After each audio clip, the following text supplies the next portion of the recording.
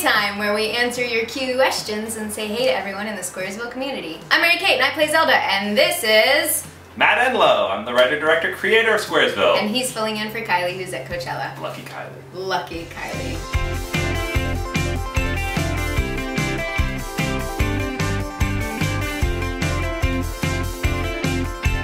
Hey Squaresville. So Zelda does some things like forget about her homework while dating Wayne.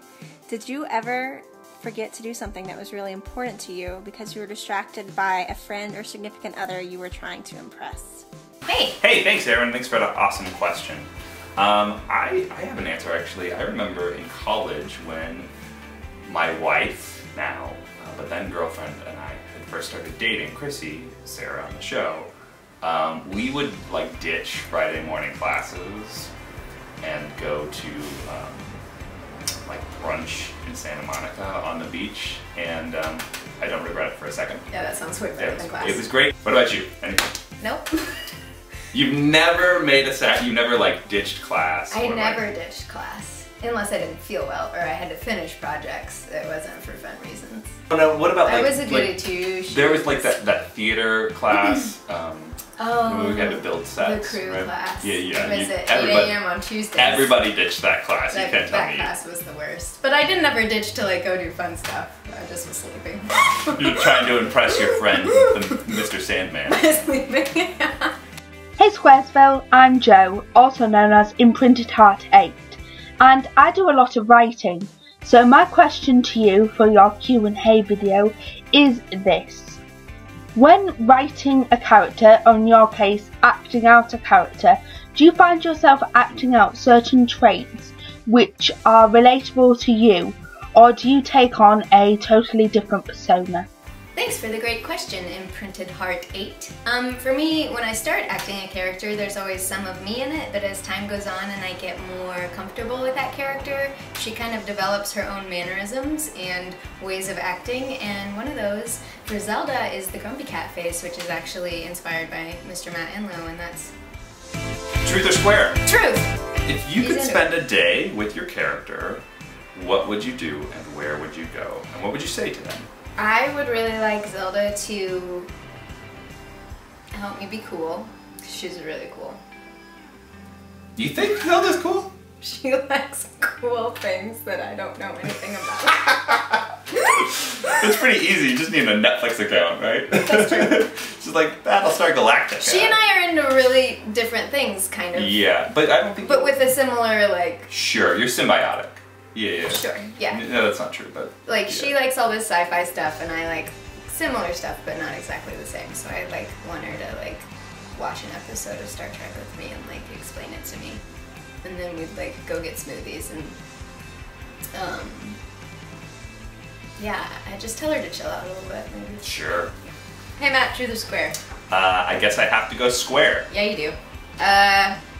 Okay, make up a theme song for Squaresville. Squaresville is the show that I write and direct, and I spend all my free time on it. Pretty tired. Squaresville! You do it. Okay, Squaresville is about 3 friends. Well, 2 friends that are girls and their other friend that's a guy. And they like to do stuff because they're really bored. And they dress real cool and they're really neat. And they say weird things, and it's written by this guy. And I'm in it sometimes, most of the time. And it's great. Cool, that was good. So we noticed that some of you guys have been shooting your own interpretations of the monologues and sending them in, and that is so awesome. We say fun stuff like that. Thank you so much. I'm in love. Like, head over heels. I don't care if he has ties to the mob or toenail fungus. I'm in love. Love. With a song. I've listened to it 30 times today. I can't help it. It's the same song over and over and over, all night. It's like there's something missing in me that I hadn't ever noticed, and the song fills it up. But it evaporates as soon as the song is over, and I have no choice but to play it again. I have a collection of hats that I almost never wear. Well, except this one.